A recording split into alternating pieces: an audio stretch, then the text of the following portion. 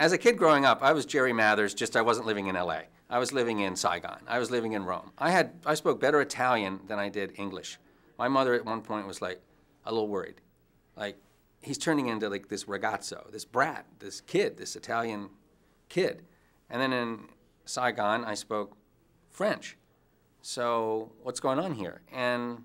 But then I moved out of this sort of phase where my father was just this great war hero who had jumped into France and all.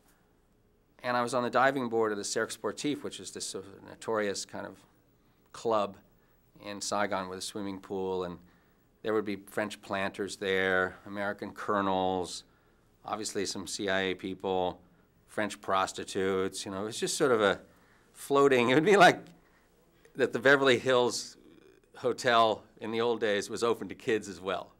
You'd see a few things in the cabanas. So, and I was on the diving board of the Cercle Sportif, and one of my best friends, who must have known something I didn't know, he says, "You know, your dad's a spy." I said, "No, he works for the embassy." He goes, "No, he's CIA." And he jumped off the diving board.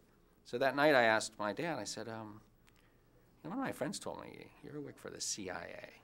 Is that true?" And he said, he kind of looked at me with one of those like expressions, like wan kind of. He said, "Let's just keep that our little secret." So now I had a job. I'm helping protect him. And then little things would come up every few months that I'd say, "God, I went on this hunting trip, you know, with Mr. X, you know, it was incredible. He's such a great shot," and blah, blah, blah, in Indonesia. And he said, "Very interesting. Don't ever mention his name again." It's like, whoa. So I realized he must be deep cover. Not a good idea to blab about him.